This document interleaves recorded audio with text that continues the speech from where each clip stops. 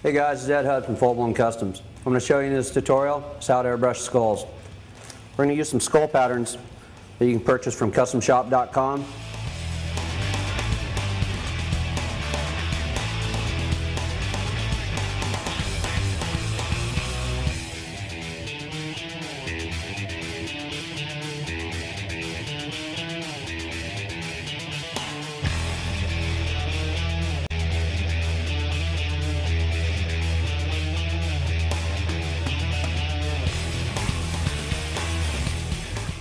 Custom Shop has a variety of stencils. These just happen to be the skull stencils that we're going to use. What I'm going to do is I'm going to spray this down with black to begin with, and all I'm going to do is just lightly spray it to get a pattern, to get an outline. Then we're going to pull the stencil off, then I'm going to freehand airbrush everything on the inside.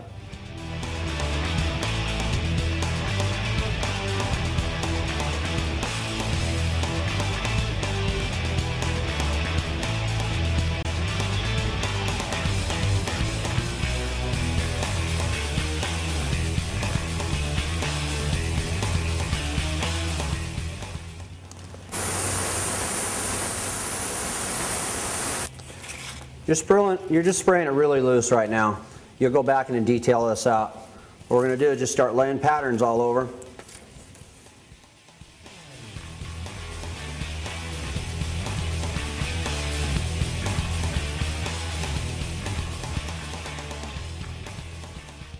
By taking this skull right here and just turning it around, kind of gives it a different look. We put it up here, sprayed it in this. Still the same skull, but just kind of a different look. Kind of mix them around a little bit. And remember, when you're spraying in here, you can see your other pattern behind you. What you don't want to do is overlap it. So I'm just going to kind of spray up to it, but not across it.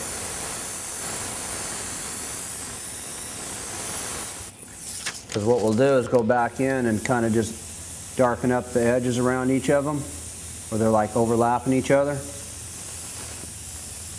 then we'll detail them out. I'm leaving this area right in the center here open because we're going to do a logo, so I'll just kind of put a couple faces up to it.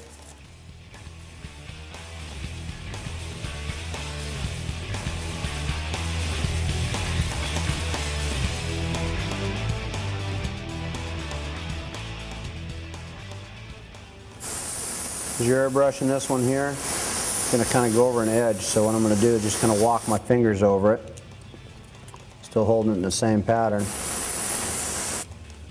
Kind of walk it down over.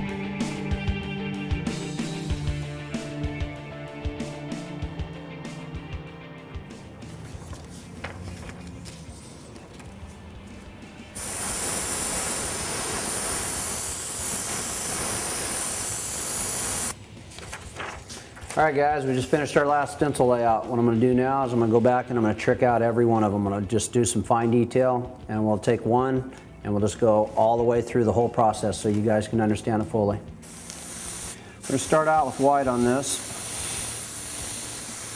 Just kind of fill in the gaps here.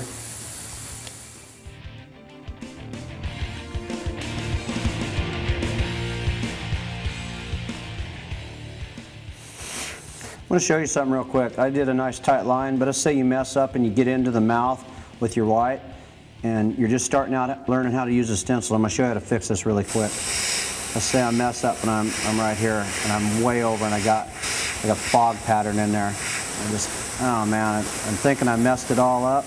Well, you didn't. I'll show you how to fix this really quick. Take your stencil right back over it, place it exactly where it needs to go.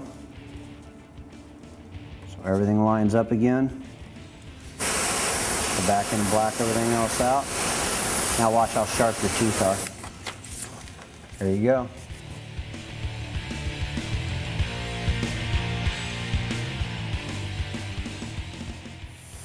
I like to go back over all the stencil lines, kind of fog them in a little bit. Makes it look like it's not a stencil as much.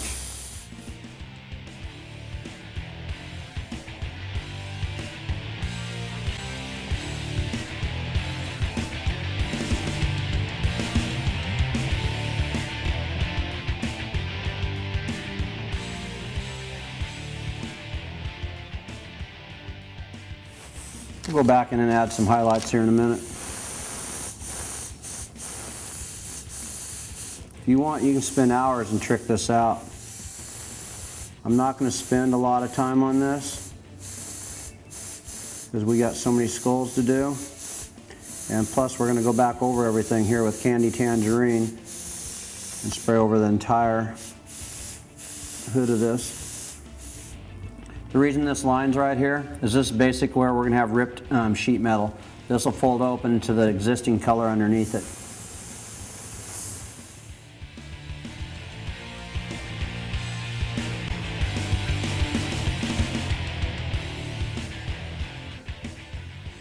Basically what we've done so far is we've went back in and just kind of highlighted our stencil, went around, made sure all the edges are connected together. Now I'm going to go back in with a little bit of white and highlight spots here and there.